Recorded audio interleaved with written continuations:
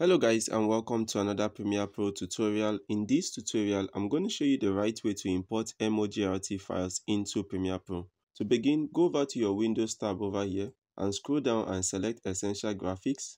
Now under Essential Graphics, you have two different types of motion graphics. We have the local templates, which are these files over here. And we have the Adobe library options here if you have it installed.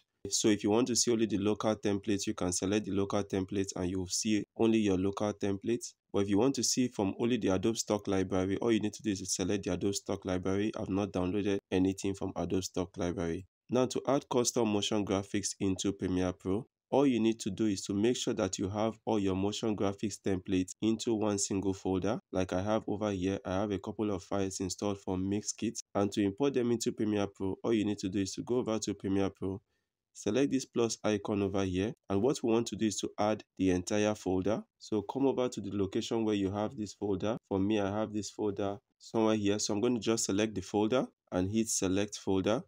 And the next thing you will see is that we have an entire folder imported into Premiere Pro. And this is more organized, just in case if you want Mogrt files that are imported from different locations. So if I come over here and select the local template down, you can see we have the local templates that came with Premiere Pro. And I have the folder from Mogrt. And that's it guys, I can simply just drag any of these templates onto my timeline over here. And as you can see, as easy as that, we have our Mogrt file imported into Premiere Pro. And that's it guys on how to import Mogrt files into Premiere Pro. Thank you for watching and see you guys in my next tutorial tomorrow.